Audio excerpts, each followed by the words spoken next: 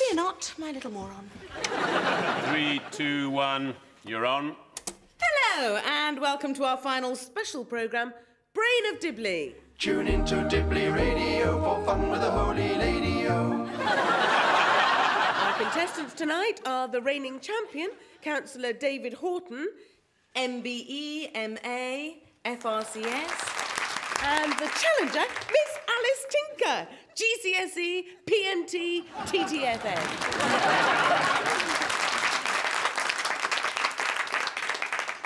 And tonight's quiz has a local flavour. So, let's kick off. And fingers on buttons. That's the button on the table, Alice. Question 1 for 10 points. Who lives in Dibley Manor House? I do. Oh, sorry, David, hadn't quite finished the question there. 5-point penalty, I'm afraid. Hugo, if you will. So that's over to Alice now. Who lives in Dibley Manor House with David Horton? Hugo Horton. Correct! And question 2. Which famous singer once opened the Dibley Fete? Kylie Minogue. Oh, sorry, David, it's a 2-part question. Another 5-point penalty, I'm afraid, there for you. So, Alice, which famous singer opened the Dibley Fete and which Dibley resident is her biggest fan? It's Kylie Minogue and Hugo Horton. Yes!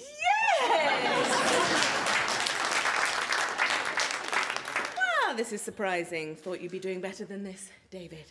I do hope your hemorrhoids aren't affecting your performance, Councillor. And now, questions about the Tinker family. Oh, my God.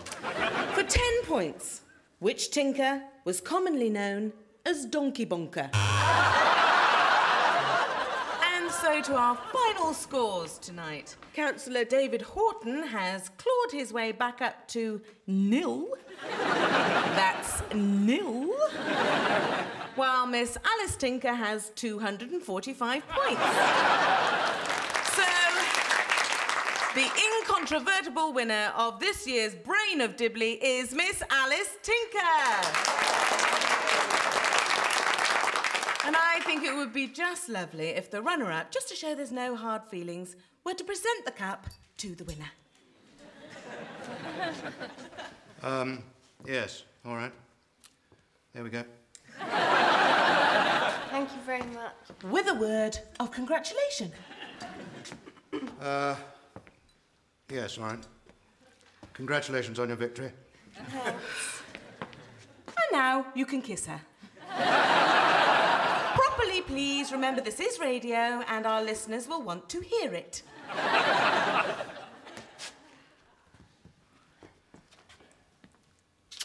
Oh, darling.